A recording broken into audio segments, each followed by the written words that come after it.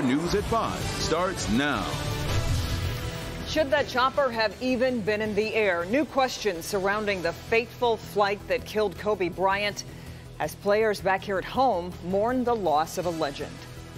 General Motors pouring billions into its own backyard. A massive investment is breathing new life into the Poletown plant to make it the home of the cars of the future. But we begin with a man murdered at random at a Detroit gas station. Detroit police say that gunman then turned the gun on himself. This happened late this morning at a gas station at the corner of Finkel and Greenfield on the city's west side. Let's get to Victor Williams live at that gas station tonight with what police are saying about that attack. Victor. Yes, Jason, Kimberly, this is absolutely chilling. It might look like this gas station is normal right now. People are actually going inside and purchasing items just like gas and other things. But we're told by police that someone randomly came up here, shot someone, and then decided to turn the gun ultimately on themselves. It doesn't seem like these two people knew each other. Detroit officers say it all happened by chance. The murder-suicide that occurred at this mobile gas station on Detroit's west side. The person that was walking up was shot several times, and then the perpetrator turned the gun on himself. Police blocked off Finkel for hours as dozens of onlookers could be seen openly grieving the death of one of the men found on the ground, believed to be DeMarco Early. His family tells us he was such a nice person and did not deserve this at all. He didn't mess with nobody. He didn't do nothing to nobody. He loved his family. He stayed across the street. All he could do was go to Captain Jay's. One man could even be seen getting out of his car, crossing over police tape to get to his cousin. He had to be stopped by several officers. At this point, police aren't saying if Early was the victim or the shooter.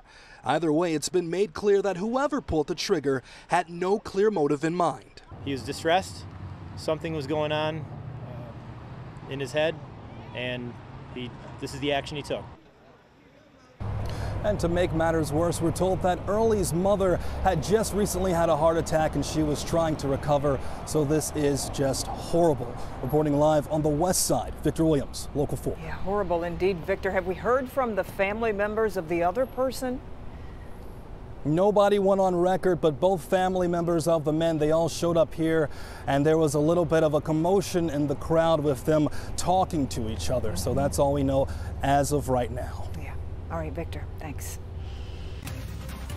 3 potential cases of a coronavirus here in Michigan have come back negative from the CDC, but another potential case is still being investigated this evening. The 3 patients, 2 of them from Washtenaw County and 1 from Macomb County, showed coughing and breathing symptoms. Tests on specimens from those 3 came back negative, but another person from Washtenaw County is being investigated. Test results for a specimen from that person haven't been returned as of yet.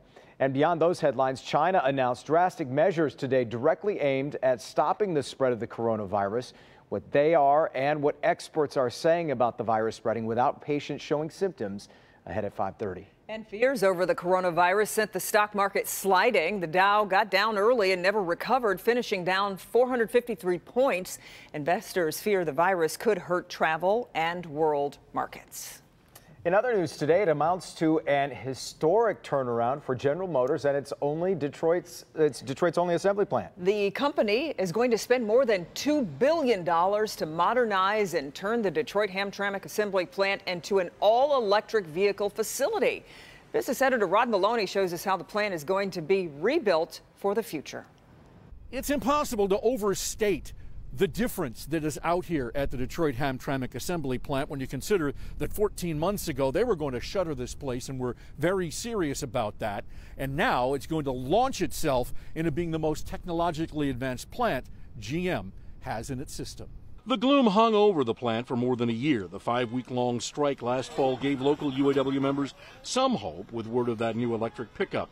But today, GM President Mark Royce shattered expectations.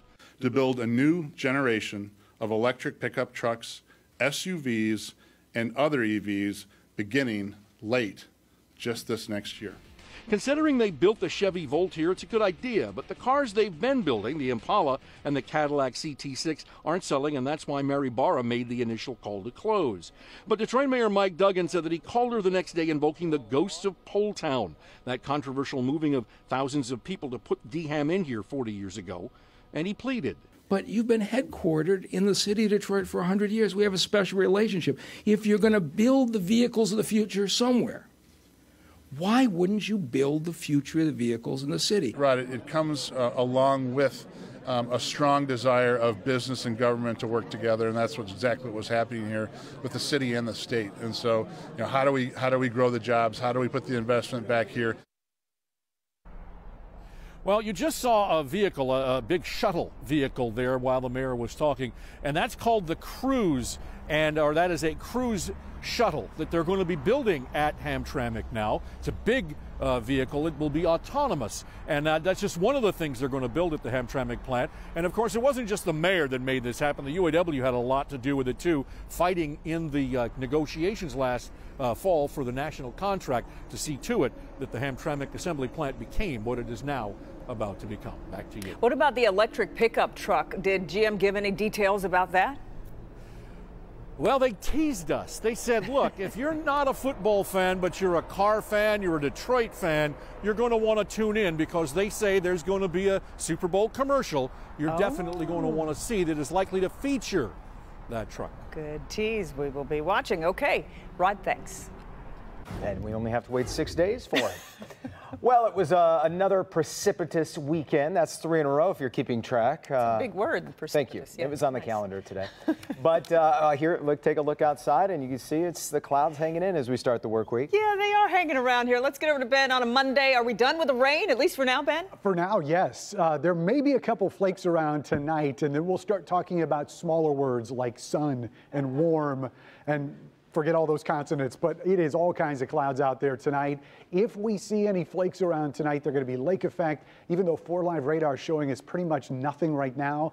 A couple of the models just hinting at a little bit of moisture around, at least through the evening hours, and then dying down as we get past midnight tonight. So just a couple of flakes in name only. If you see them, so be it, but they're not going to amount to much. Cloudy skies for the rest of the evening. Temperatures down below freezing tonight. Most of our lows look that way, but the highs are another story. We'll see just how warm we get as we head into yet another weekend with rain and snow on the forecast. 4 in a row now. We'll check it all out for you in just a few minutes. Jason. All right, Ben. In Washington today, it was the president's lawyers' turn to make their case for the president's acquittal. Meantime, there are new calls for witnesses at the trial after explosive claims by former National Security Advisor John Bolton. Alice Barr has all the angles covered from Washington.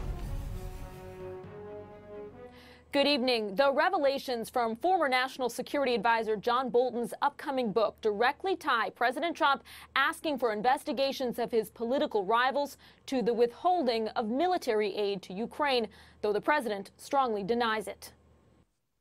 President Trump's defense team going on offense today, attacking House Democrats' impeachment case as politically motivated and too weak to meet constitutional standards. We live in a constitutional republic where you have deep policy concerns and deep differences. That should not be the basis of an impeachment. The president's lawyers insisting he asked Ukraine's leader to investigate Joe Biden and his son Hunter's business dealings out of a legitimate concern for corruption, not to influence the 2020 election, and that the investigations weren't tied to military assistance. Anyone who spoke with the president said that the president made clear that there was no linkage. But a bombshell new report involving former National Security Advisor John Bolton threatens to undermine that assertion. In a manuscript of his upcoming book, obtained by the New York Times, Bolton claims President Trump told him he wanted to withhold military aid to Ukraine until it announced the Biden investigations. So he ought to come in, testify under oath. Senators should not wait until March 17 when the book comes out. I haven't seen a manuscript, but I can tell you nothing was ever said to John Bolton, but I have not seen a manuscript. President Trump denying Bolton's claims and on Twitter accusing him of trying to sell books. Moderate Republicans, though, say the revelations strengthen the case for calling witnesses. It's increasingly apparent that it would be important to hear from John Bolton. Senators Mitt Romney, Susan Collins, and Lisa Murkowski all signaling they're open to voting with Democrats to allow new testimony, a potential game changer in the impeachment trial of President Trump. Senators could vote by the end of this week on whether to allow witnesses and new documents the White House has so far refused to turn over. In Washington, Alice Barr, Local 4. And as the impeachment trial continues, we're streaming all of it from start to finish live on clickondetroit.com. You can find a link on the homepage. Still to come here at 5, he was caught in the act. New tonight, why the owners of a Ferndale smoke shop say they don't want this thief caught on camera stealing wallets to get arrested or face charges. And this Michigan priest is headed behind bars for something he did with bubble wrap. And here's Jamie. Little Caesars Arena lit up in purple and gold for Kobe Bryant. The Pistons players react to the tragedy next on Local 4.